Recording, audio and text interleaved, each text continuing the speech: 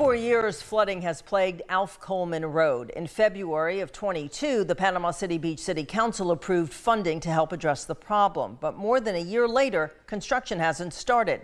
News 13's Alex Sly is live in our studios tonight. And Alex, what's the delay?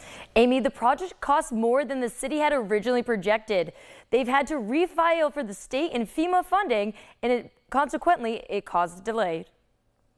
So we've sent them that information and we're waiting on the final review.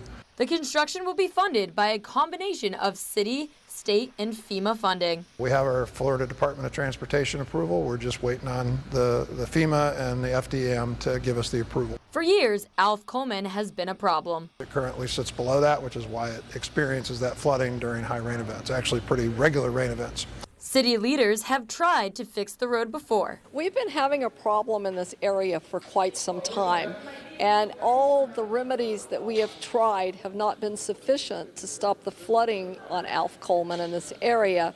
Now, the city plans to raise the road and use a more durable material.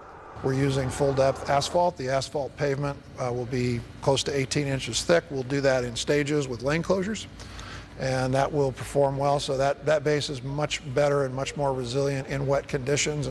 That will help alleviate flooding and poor drainage. What we're trying to do is make those wetlands work as efficiently as possible. Right now, with the culvert under the road that we're going to be replacing, that'll allow that to equalize. So when a rain happens, perhaps on one side, it'll allow it to equalize to the other. Passmore also says sidewalks will be added to the area as part of the overall project. City officials don't know how long it's going to take to get the funding. Once they receive it, construction crews will be on standby and ready to work. Alex, how long do they expect the road work to take? Amy, the work will take a little over 9 months. The roads, however, will only be closed for 4 months. All right, Alex Sly reporting live in our studios tonight. Thank you, Alex.